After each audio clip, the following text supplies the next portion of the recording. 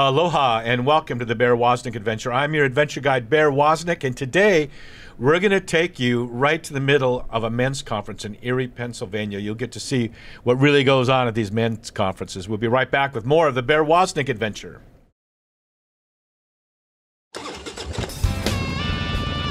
Welcome to the Bear Woznick Adventure. Kickstart that engine and roll thunder with the pack. Explore the grittiness of manly spirituality. Gain traction in the virtues. Soup up your spiritual engine by turning adversity into adventure. Now here's Bear Woznick. Let's ride.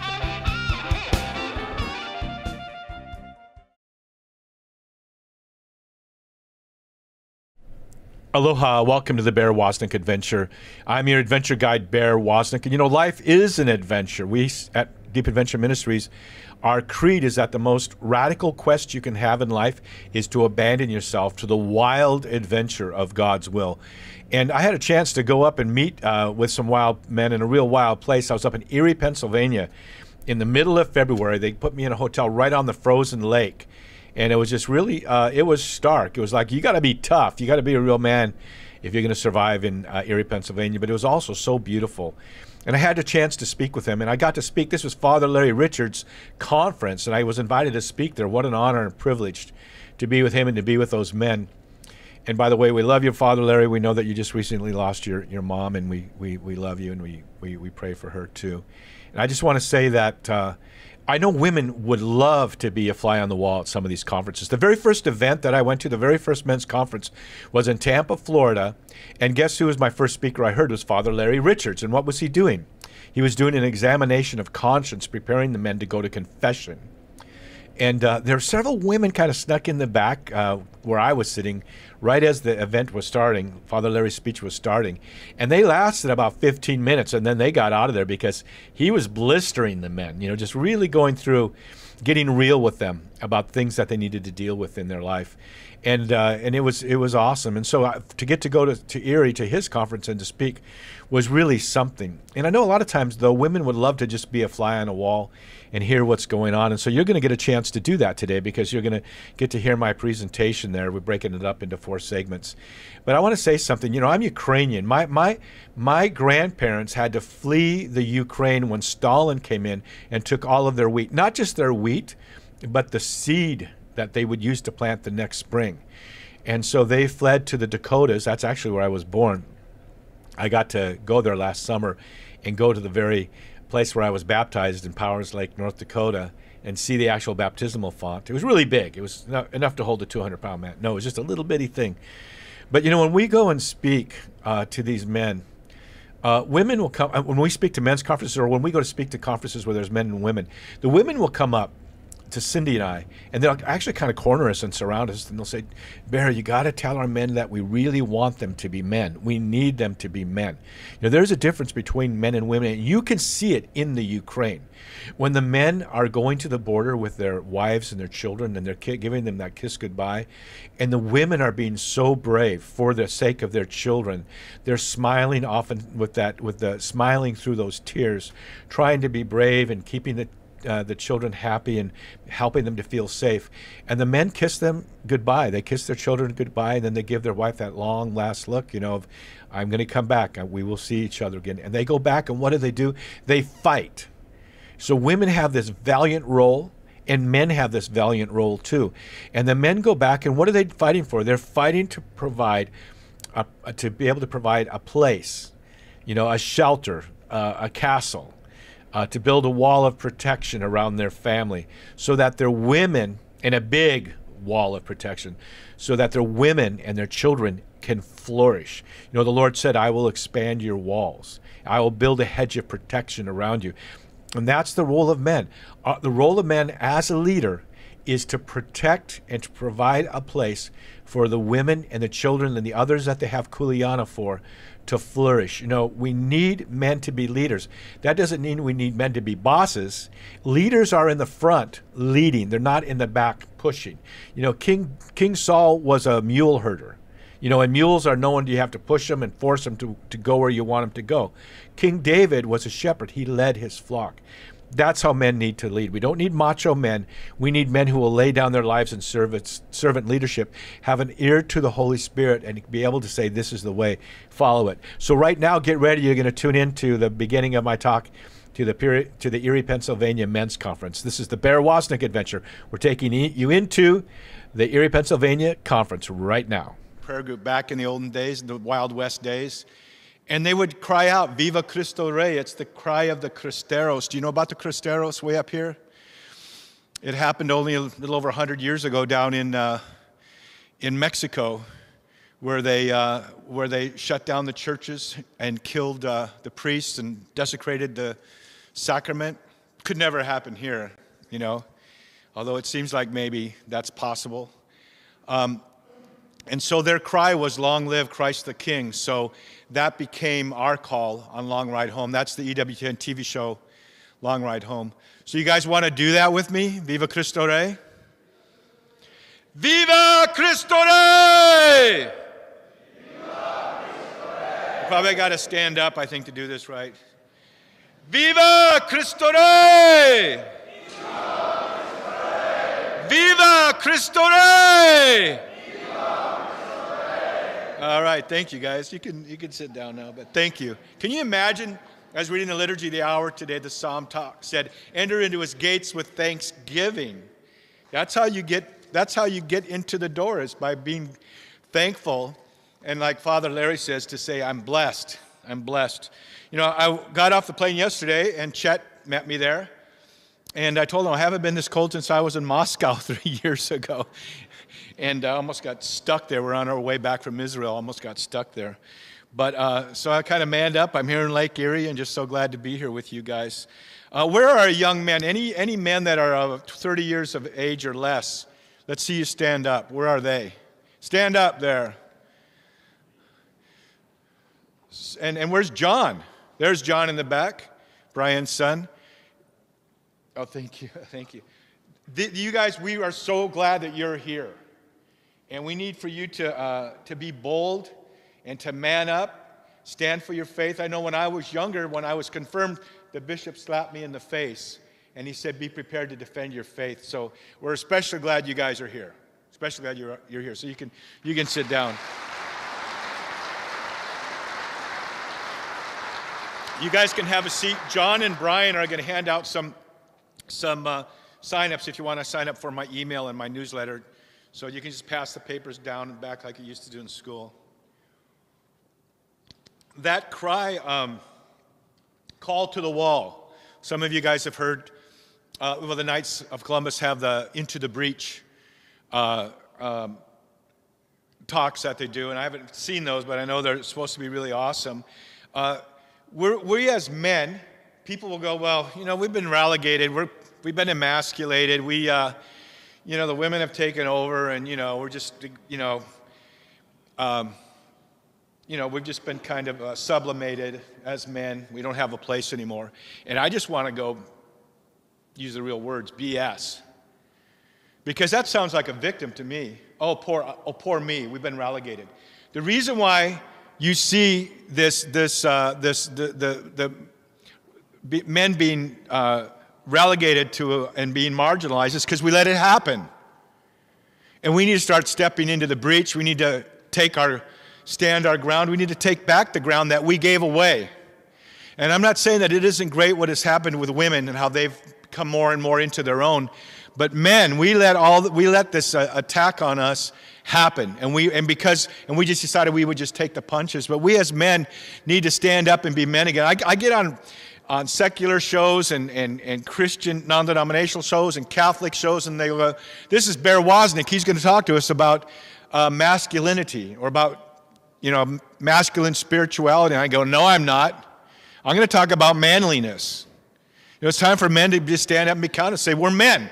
And we're made by God in a very special way to be providers and protectors, to be servant leaders, to lay down our lives, to stand between the vulnerable and the danger that may be there. And I look back at this whole woke culture. It's a very effeminate thing, and you go back to Humane Vitae when the pill came about. men said, oh, good, I can have sex and I don't have to have responsibility. And I remember John Paul II, I think his first book was Sex and Responsibility, or Love and Responsibility. Men just kind of took the back seat. Oh, I can have sex with her. I don't have to be committed to her. And the family, the key part, the key element, as Aristotle said, of the whole world is the family. I hope you're enjoying listening in to the Erie, Pennsylvania Men's Conference. I really love going out there and meeting real men. You know, they're committed to each other. They bring their brothers, they bring their sons, they bring their friends. And that's what evangelization is about. It's about friendship. It's about brothers being brothers and reaching out to each other and say, hey, you got to come, you got to participate. If you don't have a men's conference in your area, start one. If you don't have a men's group in your local parish, start one. And we'd like to also to invite you to go to Bear's Man Cave, deepadventure.com, and you can join the Man Cave and the School of Manliness, which is a 3-year cycle of that we go through together as men. And you can also have your son sign up to go through the School of Manliness with just you. We'll be right back with more of the Bear Woznick Adventure. This is Daniel the Boone Markham with another episode of Country Up. Fear. Years ago, during the midnight of my soul, I considered ending it all. My pain was serious, hard to bear. 2 things kept me going from self-propelling myself across the Grim Reaper's bridge to eternity. Concern for my children, and 2, well, number 2 was the fear of God. When the love of God doesn't convince you, the fear of God will keep you.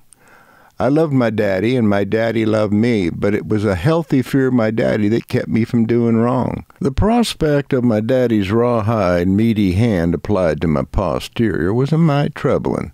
I didn't fear daddy. I feared his hand, and that was a good thing. He never injured me, just applied the right amount of motivation where it was needed. I enjoy God's love daily, repeatedly. It feeds me, it comforts me, it warms me from harming myself and others, and keeps me out of trouble. His rod protects me from the enemy and disciplines me, while his staff guides and rescues. Folks don't like hearing about the fear of God. In fact, enlightened folks, so-called, think such fear is primitive religion or superstition. Folks like the shepherd's staff that rescues, but not so much the rod that is to be feared. Yes, fear means awe and respect, but it also means fear. Daddy's discipline only needed to be applied now and then. One episode left a lasting impression. Yet I had his companionship, protection, provision, and love every day. Isaiah prophesied that Christ would delight in the fear of the Lord. Since Jesus did so, seems to me we should be mindful of doing the same. This is Daniel the Boone Markham at countryup.org on a journey a few miles this side of heaven.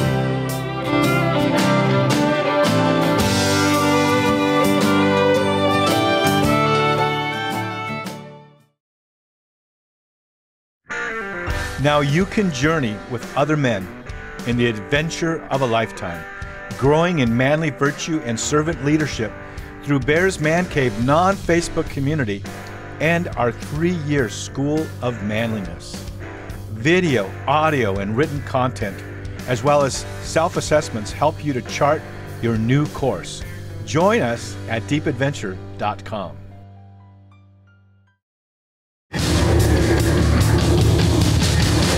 This is a warning. The Bear Woznick adventure is dangerous. The radical change Bear challenges you to is not for wimps. Change this station now to a soft rock station before it's too late. You've been warned. Now, here is Bear Woznick.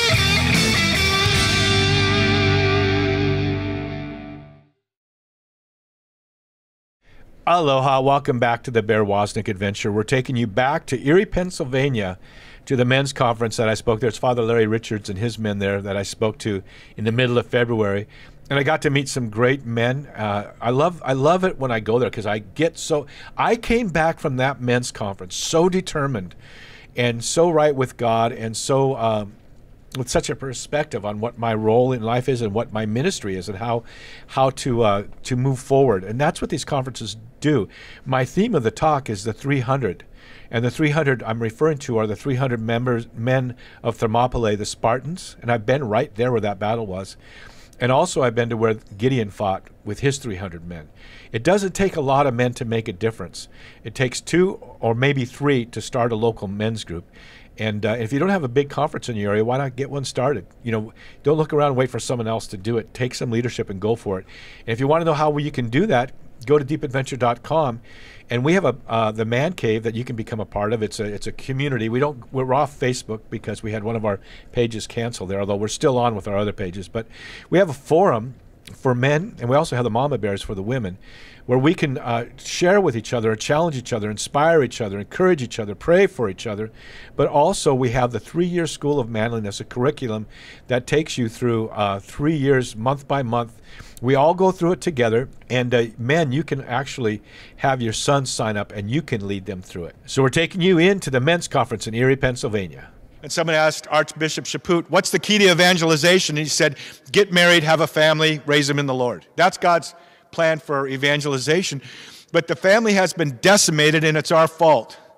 Because so many men and right now the sweep left, sweep right thing where the people are planning on hooking up, before, if they don't get to have sex with a girl before the 3rd date, they think they're being teased. When I was in high school, a long time ago, if we dated a girl and we were kind of making out or something like that, and she didn't put out after the 3rd date, I wasn't like this. I really did respect women. But people would say, oh, she's just a tease. You know who the biggest teases are in the world? Are men, especially the younger men. They'll date. They don't even date. They go out to the youth group or they meet girls. They don't ask them out on a date. Then they do ask them out on a date, and they don't ever ask them to marry them. Or they don't get engaged till the second child's on the way. And so many men now are boys. And people introduce me and go, oh, this is Bear Woznick. He's a real nice guy. And I go, no, I'm not. I'm really not. I hope to be a good man, but I'm not a nice guy. In Waikiki, we have some challenges sometimes now. There's kind of an invasion of the homeless from the mainland, and they're not homeless, they're thugs. And I have to step between them and the vulnerable time and time and time again. It's time for us as men to stand our ground. And where's Pete? Where's my friend Pete? Where is he? He was in the back earlier. He is teaching, I think, 10th year religion class. We as men, it shouldn't be just the women that are teaching catechism, that are teaching confirmation. We need to step into the breach. You know where the breach is, by the way? It's right through your living room. So we as men, we've let it happen. People go, well, we just need to the church hasn't done its part. No, you haven't done your part. You are the church. So Nehemiah, hey, John, where's John? Where's my friend John? Brian's son. Hey, John, do you know who the shortest prophet was in the Bible? Nehemiah. Nehemiah. Do you know where baseball is mentioned? It's in the first verse of the Bible. In the big inning, God created the heavens and the earth. And motorcycles are mentioned too. David's triumph was heard throughout the land. But Nehemiah, he challenged the men. He came back to Jerusalem and he challenged the men there. We went into exile for 70 years, and you've let the walls of the temple fall. You did it. And he challenged them to rebuild it. And the way they did it, if you read Nehemiah, it's kind of boring really in a way, but it's a powerful statement. It reads, this man and his family rebuilt the wall from here to here. And this man and his family rebuilt the wall from here to here. And you go a full clock around the walls of the temple of Jerusalem. It's a man and his family that rebuild the church. It's not the priest. It's not the bishop. And stop blaming it on them. It's you. The breach runs through your house, and you need to rebuild the wall. And you do that how? Servant leadership. You love on your wife. My wife gets a flower just about every other day. There's still flowers this time of year. Why? We go for coffee. We pray the liturgy hour together. I don't want to spoil her, so it's not every day. But how do you love on your wife? How are you showing you? How do you do that? Do your children see you in the morning when they kind of wake up a little bit early? Do they see you having your prayer time? You know, are you the ones that's getting them? I know my kids, when they were young, I used to throw them in the jacuzzi on Sunday morning, 4 of them, scrub their hair, throw them in the car. 2 of them went to the bathroom, get the other kid, get them back in, getting them all to church. You know, I know you know the statistics, but I think it bears repeating that there's a statistics quite a few years old now by the Pew Research that when a woman is the leader in the family, when she's the one that goes to church, about 1/3 of those kids will remain going to church. When a man and a woman go together, it goes way up into the 70%. But here's what's important. When only the man goes, over 2/3 of the kids stay in the church. Men, you have a role. Don't just step into the void and leave a vacuum for a woman to have to do. This whole woke culture is, I look back at, you know, it's the feminization of America. This gossip, cancel culture is how women treat each other. That's how they fight, right? With gossip. And I'm not going to... Men stand up. We're not afraid of... we're risk takers. Women are risk averse. That's what they do. They protect.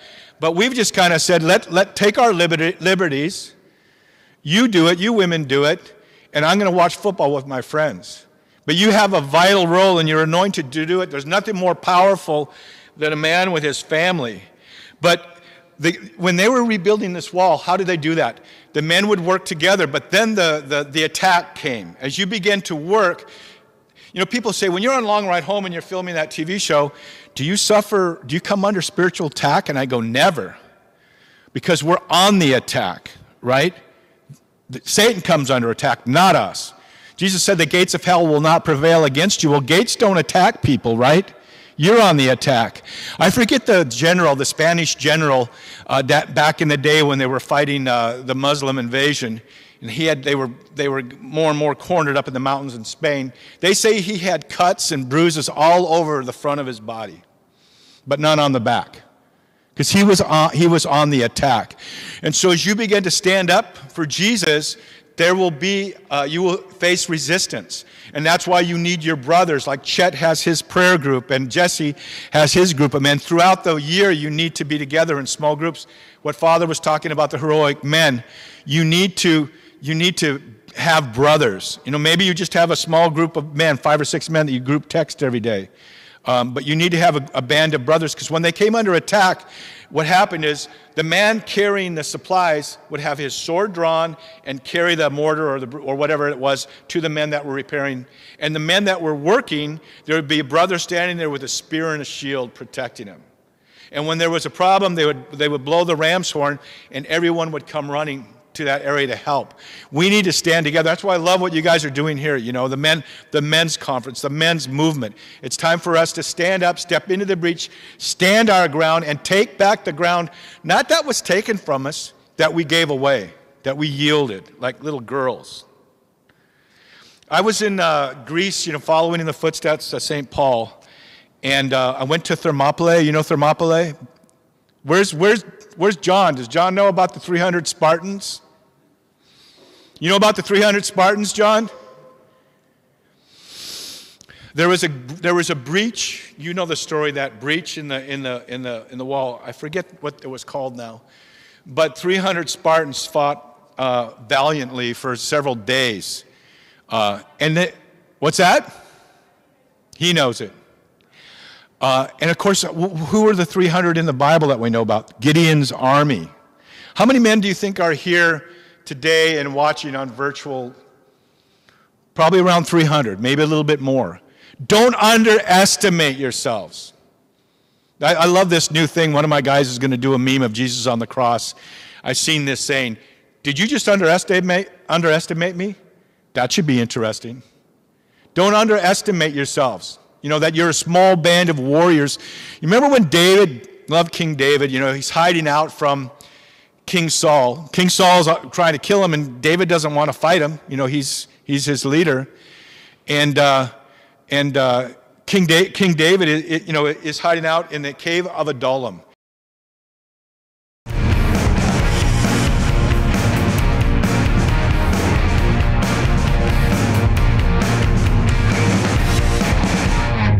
Aloha, this is Bear Woznick coming to you from Waikiki Beach. I have a beautiful memory when my mother passed away, and I'm kind of remembering this because right out here, the tradition in Hawaii, when someone passes away, for people to go and honor that person with a paddle out in the outrigger canoe. And my dad and my family were all paddled out, and we said a prayer, and we all dove into the water, just splashing the water in the air and say, "We love you, Mom," in honor of her. But I remember when she died, my mother and father's favorite song was "Wind Beneath My Wings." When you went to their home, there was in the North Woods of Minnesota, all these back windy roads you had to go. You would follow the flight of a wooden eagle in the trees. It would show you which path to take. And when you got to their land, it would say, "Those who wait upon the Lord shall mount up with wings as eagles. They shall run and not be weary. They shall walk and not faint." There was a sign that said that when you entered into this home.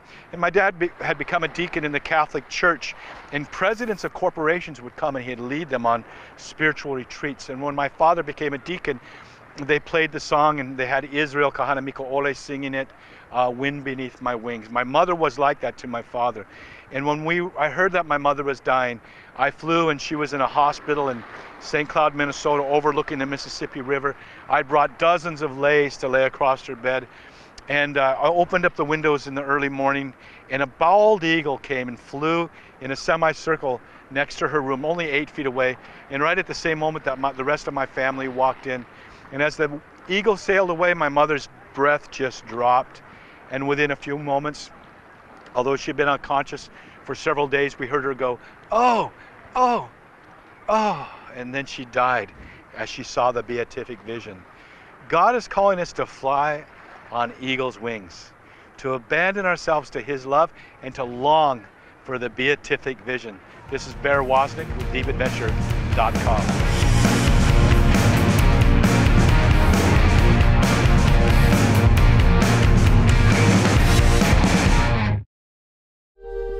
You can gain traction in the virtues in my book, Deep Adventure, The Way of Heroic Virtue. And you can be inspired by my personal testimony of heartache and triumph with my book, A Surfing Guide to the Soul. Both newly published by Sophia and available at our web store, deepadventure.com, and also on amazon.com. Hey, if you haven't been to the Bear Woznick, deepadventure.com web store, you really will be shocked what we have there.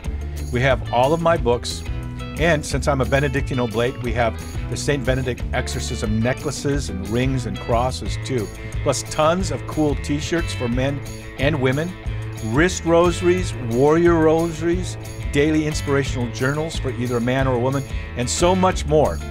Our deepadventure.com web store is awesome. So check it out if you want to find the perfect gift. Aloha, this is Bear Woznick. We're bringing you back to the Erie, Pennsylvania Men's Conference. Had a chance to speak to a lot of great men, both live and also virtually. And we want to invite you, go to our website, deepadventure.com. There's a button up there that says subscribe. And subscribe to our email newsletter, because that means every week you get an inspirational roar from the cave by me or by one of the men that's in the man cave. And you also get this video version, the video version of our radio show, and you get that sent to you actually before it even airs on Saturday evenings in your area on the EW10 network. So go to deepadventure.com and subscribe to our email newsletter. It's good stuff. And who was in the cave of Adullam? People running from the law, people who owed money. Maybe they're running from their mother-in-law too, I don't know. But a bunch of misfits. And what happened in the cave of Adullam? The same thing that's happening here. The men formed each other. The Holy Spirit formed the men, and they became the mighty men of valor. So we have to form each other, challenge each other, encourage each other, inspire each other, pray with each other.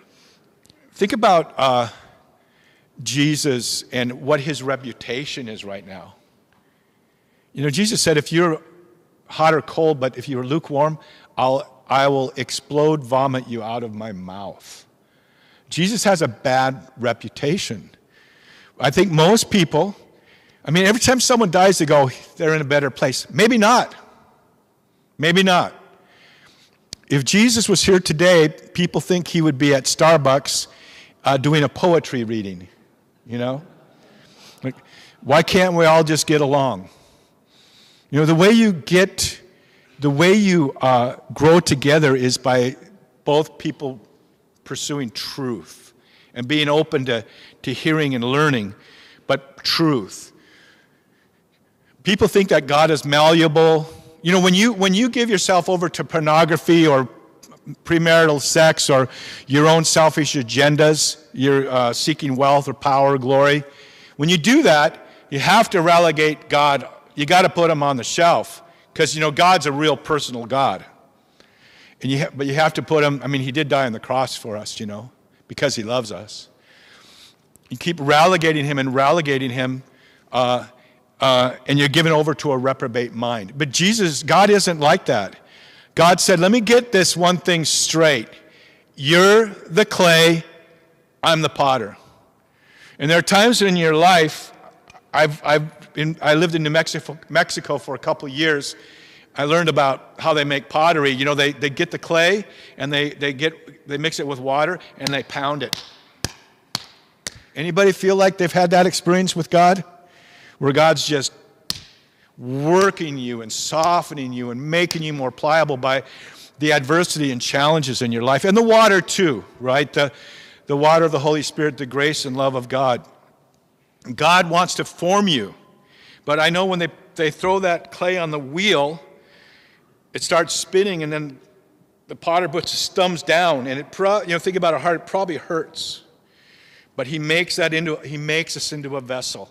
And I know, like in the old days, if you go to old museum, the vases told stories like of a great war. And that's what God wants to do in your life, is make you a story. But first you have to let him be the potter and you be the clay. You need to get up on the altar. You know, think about, I love Jacob. Do you know the story of Jacob wrestling with God in the desert? You know, Jesus is the biggest, baddest bouncer there is. You know, there ain't no way to get to the Father except through him. He's the guy at the door. I mean, he wants you to come in, but you got to go through him. When Jacob was in the desert, the angel of the Lord, they call it a theophany. It was Jesus, the pre-incarnate Christ. He started fighting. And, you know, one of my favorite things to do is knife fighting. I think it's funny to knife fight. Not a real knife fight. I don't want to do that. But just training, you know. Because when you're in a knife fight, you have the advantage when you don't have the knife. Because you've got all these weapons, and he doesn't know what you're going to do. But he has a weapon, and you know that's where the attack's going to come from. And one of the things you do in a knife fight is you close distance as soon as you can, right? You don't hang out on the fringes, but you give him the target. You know, you might be fighting, you're going to maybe give him the target. If you have your hands here, he's probably not going to hit here or here. He's going to come here. So you stage the fight. So you know where the attack is coming from, and you know where it's going to go. Isn't that what Jesus did on the cross? He staged that fight. And Satan came, he said, I got this weapon, it's called death. And I'm going to kill you, Jesus. I'm going to kill you. And Jesus said, did you just underestimate me? And he staged that fight. And when Satan attacked him, they fought and fought and fought. At some point, he just dropped his hands, and he allowed that attack. He allowed himself to die. But there's an old song by a musician named Carmen that talks about that fight. How everybody's, the demons and the angels and everybody's watching, and Satan and Jesus are duking out. At some point, Jesus just drops his arms, and Satan slays him. And then God the Father starts that countdown. You know that countdown? 1, 2, 3. You know, tell the count of 10, then they're out. Only God did it this way. 10, 9, 8, 7, 6, 5, 4, 3, 2, 1, and Jesus rose again. You know, he is the champion. He is the victor. But Jacob's out there wrestling with God. How many of you are wrestling with God about something in your lives? The key to that is to close distance. So when you see someone trying to fight Muhammad Ali, they grab onto him, or Tyson, they grab onto him because the punches don't hurt that bad when you get in close. If you're feeling a little bit of pain, maybe you need to close distance with Jesus, hold on to him, And what did the angel say? What did Jacob say to the angel? When he was clinging to him all through the night, tumbling in the desert, I won't let go of you until you bless me. So if you're in that knife fight with Jesus right now, close distance. Cling to him. Say, Lord, I'm not going to let go of you. Jesus was like that. He would push people away. You see it in the Gospels several times. He would push someone away to see if they would come back, to see if their response would be how badly they wanted to come to him. And so think about what the knife does too. The sword of the Spirit in the Garden of Eden, right? It protected, no one could go into that garden without dealing with that sword of the Spirit, that flaming sword. No one gets to go to heaven without going into a sword fight with God. I mean, think about this. Mary, her heart was pierced. That circumcision, that surgical circumcision that we have to, that she was pierced by watching her son's sorrow. Jesus was pierced, and the church was birthed. God wants to do surgery on your hearts and circumcise those things that cling to you, those things that, you know what my biggest problem is? One of my biggest problems, I'll confess, and Larry will, Father Larry, is thinking that the ministry is my job, is my response, my kuleana. That God's not in control. I got to work really, really hard, and maybe everything will turn out right, and I have to trust the Lord for his will to be done. We think it's all up to us. And so as God does that circumcision in your heart, so it'll dilate, so you have more light coming into your heart. So if you feel you're in that surgical room with the Lord, don't get up and leave. Let God have his work with you. Think about Moses in the desert on Mount Sinai and the burning bush. It's not a flaming sword, but there is a flame there. And God says to him, Moses, what are you holding in your hand? Where's John again? I want to ask him. Hey, John, do you remember that story of Moses and the burning bush? Do you remember what he had in his hand? Shepherd's staff. And what happened when God told him to throw it down? Came into a hissing snake, like a really angry snake. And then, I'm from the Southwest. We have rattlesnakes there. If anyone ever told you pick up the snake, pick it up by the tail, we would know they're probably from Ohio. They're probably not from around. So Moses goes, hey, God, you're probably not from around here, but you don't pick up a snake by its tail. And but he did. And so when you're clinging to your life, men, and I know some of you, you've given your life to the Lord, but you kind of want to keep taking it back. If you're clinging to your life, Jesus said, if you try to cling to your life, you're going to lose it. If you lay down your life, you'll gain it. That's right. Deep Adventure Ministries is grateful to Notre Dame Federal Credit Union for underwriting the Bear Woznick adventure on EWTN.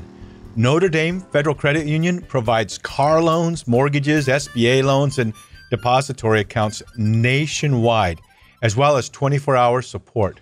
Go to deepadventure.com to find their link, or go to NotreDameFCU.com. Mahalo to Notre Dame Federal Credit Union for making the Bear Woznick adventure possible.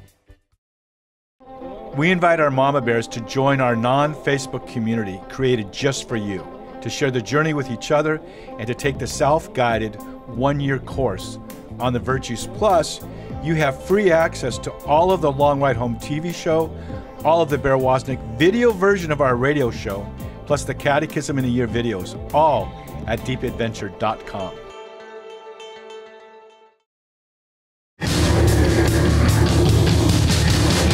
This is a warning. The Bear Woznick adventure is dangerous. The radical change Bear challenges you to is not for wimps. Change this station now to a soft rock station before it's too late. You've been warned. Now, here is Bear Woznick.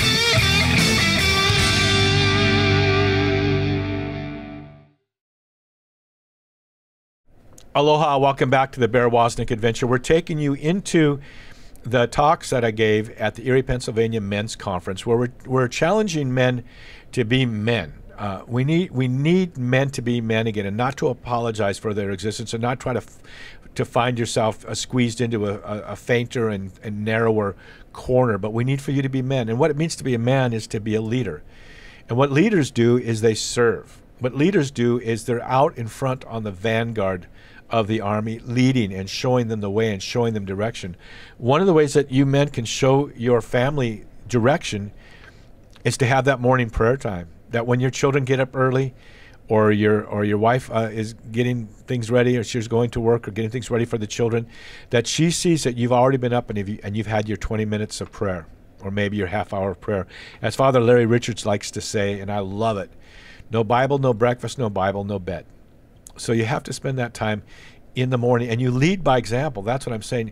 You be the one to lead the children and to bring them to Mass. You be the one that gets them to catechism. You be the one that at the dinner table leads them maybe in a discussion. Maybe read that day's gospel and lead them in a discussion about maybe what they can learn from that, and dialogue with them. And one of the greatest ways you can lead as a man is to join Bear's Man Cave in the School of Manliness. And you can have your sons that are confirmation age or older have their own login. They're not allowed to be part of our Man Cave. That's just for grown-up adult men. But we do give them a username and password so they can get into the School of Manliness. And then you can actually track them. You can go through the lessons with them. There's about 6 or 7 lessons. Some are video, some are audio, some are written. And even there's a self-assessment that they can take. And you can dialogue with them once a week or once every 2 weeks and lead them through the School of Manliness, and also watch as they progress through it with you. Here we are. We're going back to the Erie Men's Conference in Erie, Pennsylvania. Whatever you're clinging to, whether it's your job or I don't know what it is, whatever that is, it's a hissing snake. Well, for Moses, it was his career, right? He was a shepherd. It was his identity too. It was the way he provided for his family. But as long as he was large and in charge, it was a hissing snake, and he threw it down. And then what happened, right, is God said, okay, Moses, now pick it up by its tail. That's an act of faith. Sometimes when God tells you to throw it down, it stays down. It needs to be there. It needs to die. But there are some things in your life that God wants to bless, but as long as you do it on your own, it can't be filled with his resurrection glory and power. So throw it down. And then if he says pick it up, maybe not now, maybe weeks, months, years from now, then pick it up. And the rod of Moses then becomes the rod of God. So God's challenging you. He wants to, in Hawaii, we haven't talked about surfing, have we? Let's see. Let's just talk about surfing for I got 16 more minutes. Let's just talk about surfing. In Hawaii, when you paddle out, you leave the Aina behind you. You know, that land where the cars are coming and buildings are being built and things always change, the temporal world that we live in. You turn your back on that. The first lesson is to turn your back. The first lesson is detachment from everything that you've been clinging to or clings to you, and you paddle out. And surfers paddle out. Where I surf, it's about a half a mile out. My mom says my mom used to say, she probably still does, surfers are the sentries. We're out there and we're looking. And we know the seasons. I know not to paddle out in Waikiki in the winter because the big surf's on the North Shore. In the summer, the big surf is in front of my house. We know the seasons. We know the swell direction is coming there, and I know that reef will catch that swell better than that reef. And I know the wave intervals. I know maybe it's 13 seconds or maybe it's 40 seconds. I know that the sets are maybe 8 minutes apart. I go out and I wait. But I've studied my catechism, right? I guess that's what I'm trying to say is I know my season that I'm in. I pray the liturgy of the hour every day, I'm receiving the sacraments. That then we go out and we wait. And then when the wave comes, we paddle with all our might. You don't catch a wave without paddling hard. And then you abandon yourself to that wave. When my son Jeremiah towed into a 85-foot wave, he knew more than likely he wouldn't live. But he had been training for that his whole life. And he abandoned himself to that wave. And when you do that, when you really do that, you're in God's hands. And that's what God wants for us, is just to abandon yourself. Let the surgical knife do its job. I got to be at Mount Carmel, where Elijah, the story of Mount, what the Super Bowl is that this weekend? Okay. So it was the Super Bowl of the gods on Mount Carmel. The old god of abortion, Molech or Baal, was who the king's wife worshipped, and Ahab worshipped him, Jezebel, and all of Israel was kind of wishy-washy, kind of like Father Larry, a little bit wishy-washy. Don't know where he stands. I love that guy. First time I ever saw him, it was when I did the examination of conscience, and I was like that. But on Mount Carmel, this is the decision we have every morning. He challenged the priests and prophets of Baal, about 950 or something like that altogether, 900 or so. And he said, you build a big old pile of wood, which is what we are, wood, hay, and stubble, right, our fallen nature. And you call on your God to send fire, and when you're done, I'll call on my God, and whoever God sends fire wins. Pretty bold thing for him to do, especially considering that Molech and Baal were the god of fire. They used to throw their children into the fire. And so the priests and prophets of Baal, they're very sincere. You look at the darkness around you, and you see the false prophets. We know what it is. We know the culture around us that is full of false prophets. They're very, very committed. They're very sincere, but they're sincerely wrong. And all day long, they're shouting and dancing, and then finally it's not working. And this is what Elijah does. Elijah stands up and he goes, so where is your God?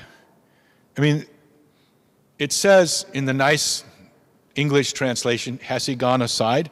What that means is, has he gone to do number two? Totally insulted them. And they go, oh no. So now they start slashing their wrists and they're dancing, and no fire ever fell.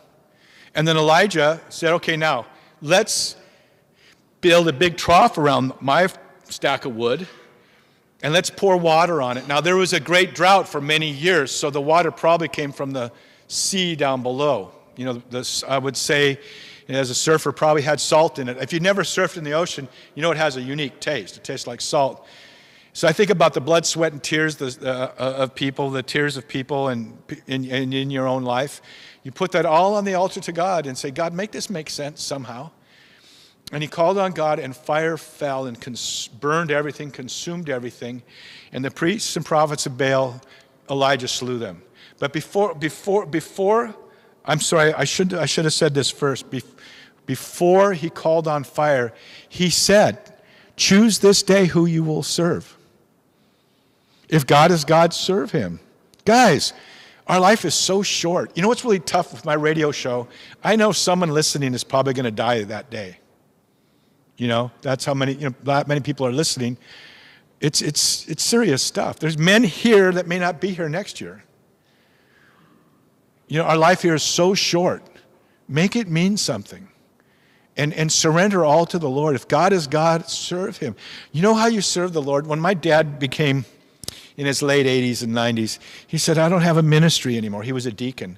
I go, Dad, you have your most important ministry. Our first most important ministry is to minister to the Lord. That's why Catholics are so awesome. What is Mass? We don't stand up and clap our hands and get entertained. We're focused. We're worshiping. We've entered into our gates with thanksgiving.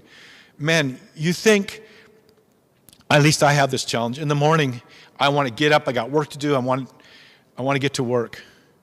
You think that's the most important thing? I got to provide for my family. I got to work. But you know what? I love the liturgy of the hour. My dad turned me on to it. All the priests, and nuns and deacons, and a lot of Catholics do. And in fact, I'll tell you that in a second. But doing the liturgy of the hour, the word liturgy means the work of the people. If you're a man, that's your work. The liturgy of the Mass, the liturgy of the hour. Do your job. Minister to the Lord first. Go to him and spend time with him. I was kidding yesterday, but these these early church fathers, they plagiarized me, especially St. Augustine. He stole some of my best thoughts. As I was thinking, as a surfer, even on a cloudy day in Hawaii, you can get a suntan. You know, it pierces through. And sometimes in your prayer life, you don't feel anything. You're doing the liturgy, you're reading the Psalms, it doesn't even seem to have anything to do with you. You don't feel the presence of God, but you're putting yourself there in that sunlight, and you're getting a spiritual tan. And when you know, St. Augustine stole that from me. I read it a year after I thought I came up with it. But give yourself, you know, first to the Lord, and ask yourself the question, who will I serve? If God is God, serve him. If you're your own God, serve yourself. But choose who you will serve. Thank you for letting me be here. I'm going to give you guys one thought, and that is about our School of Manliness, if you want to check it out, because we have the liturgy of the hour there. But I want you guys to stand up one more time. Where are all of our young men again? You want to raise your hands? All right. Choose this day who you will serve. Viva Cristo Rey! Viva Cristo Rey! Come on, Tom. Viva Cristo Rey! Aloha. Thank you, men. Aloha.